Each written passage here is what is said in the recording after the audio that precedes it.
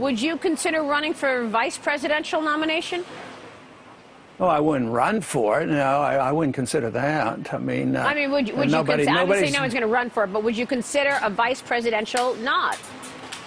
Well, considering it is a pretty broad term, you'd consider anything anybody talks to you about. The likelihood is pretty minuscule that it would happen, and it'd be pretty minuscule that the conditions would make me very happy about it, too. But to consider it and talk about it, you know, a reasonable person would always be willing to consider something.